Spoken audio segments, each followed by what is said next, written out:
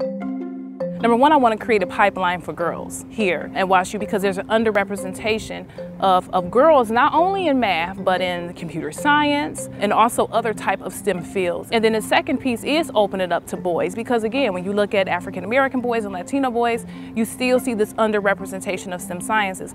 A lot of the work that we have are geared toward, okay, let's address STEM when we get to the collegiate level. But I argue that we need to do this as early as middle school and in some cases as early as elementary school. So with the intervention, it's called Celebrating the Strengths of Black Youth Intervention.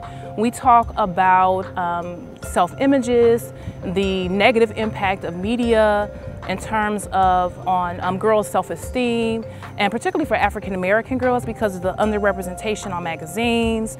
We talk about the importance of cultural heritage, the importance of our ancestors in the civil rights movement, and then we also ended by focusing on the scholar in them. And so that is, how can you really be a success in school? How can you draw on the support of your family and your friends as well? And so that intervention ends, and then during the Math Academy, we still emphasize the importance of peer mentorship.